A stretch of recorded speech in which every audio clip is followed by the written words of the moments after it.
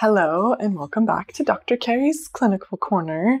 Today I want to talk about lightening crotch, or in more formal terms, it's called pubic symphysis dysfunction. So this mainly happens in pregnancy.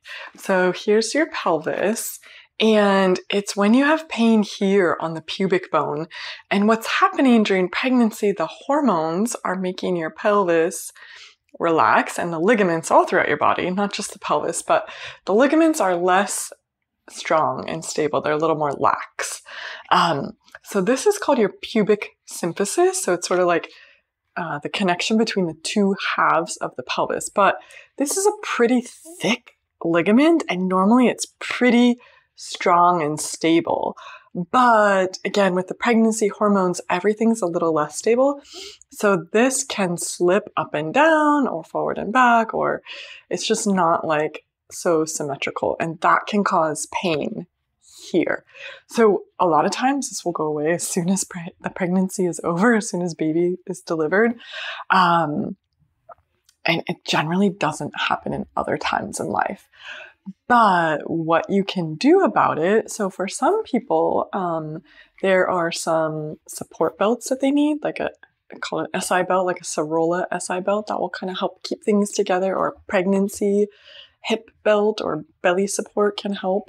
I have people do a lot of inner thigh strengthening to kind of help strengthen the muscles that attach here. And then also I have people avoid certain exercises. So avoid single leg exercises, avoid wide leg exercises, avoid asymmetrical things like lunges. So sometimes we have to modify your workouts.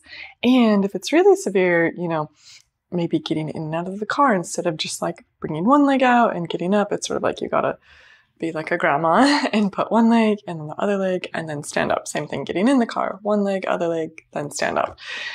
Also getting in and out of bed is another common one. So if you have this, it's usually temporary.